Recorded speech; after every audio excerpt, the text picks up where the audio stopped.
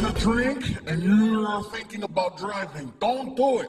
You know, it's not a good idea. Because like I said, you know when you're drunk. You know when you're drunk. You're doing laps in the parking lot and you can't find the exit. Hello? Some of you make it out to the streets. You know when you're drunk, you're like, you know.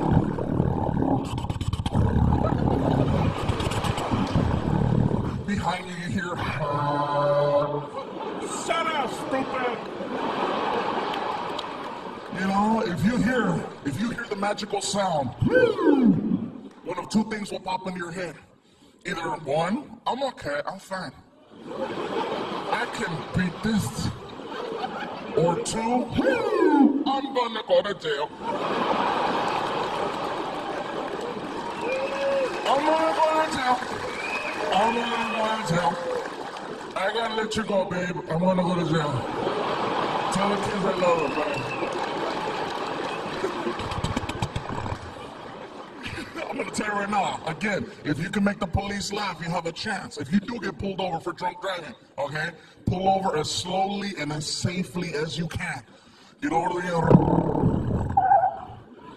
Now, if you know for a fact that you are gonna go to jail, okay, I'm gone. Have a little fun.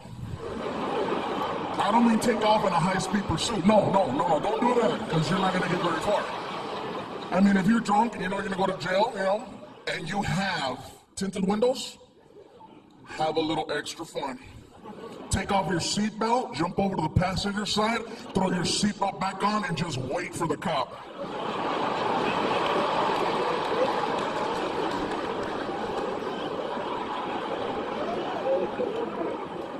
You have no idea how bad you're gonna throw his ass off, you guys. He's gonna come over to the driver's side with a flashlight.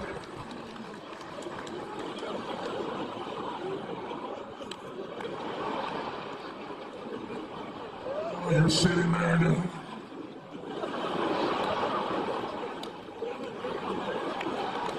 He was here a second ago. I don't know where he went. Excuse me? What? Me drive? Oh, hell no, I'm fucked up.